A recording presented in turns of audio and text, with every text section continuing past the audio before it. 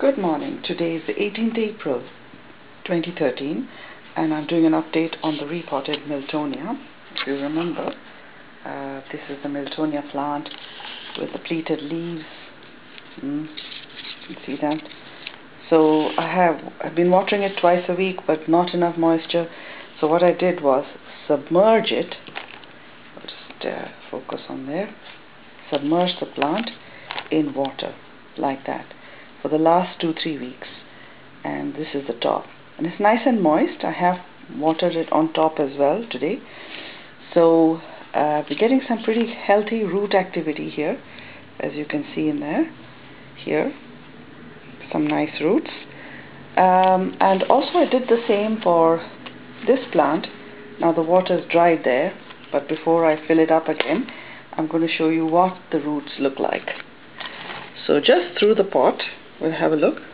There's one nice healthy root here. You can see that there.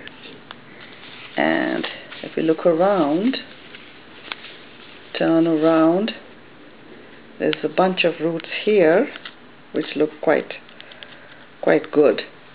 Some of them are old, but some of them are new as well, circling around the pot.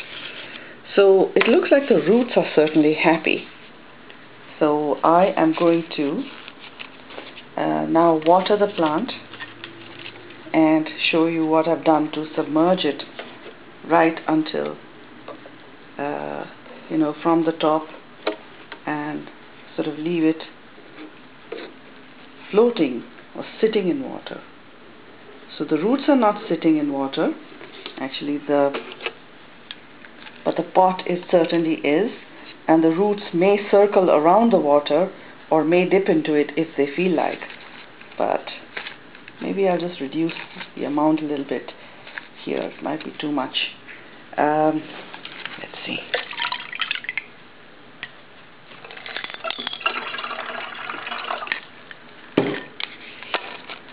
Alright, that looks better.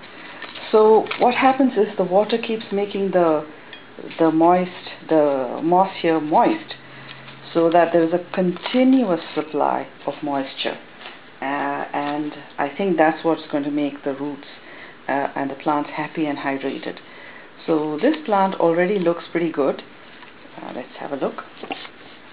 Yeah, there's not too much problem here, but the new plants, I hope, there's some pleating here, are satisfied with this arrangement. And what I'm aiming for, as everyone else aims for, is a flower spike. So let's see if this works.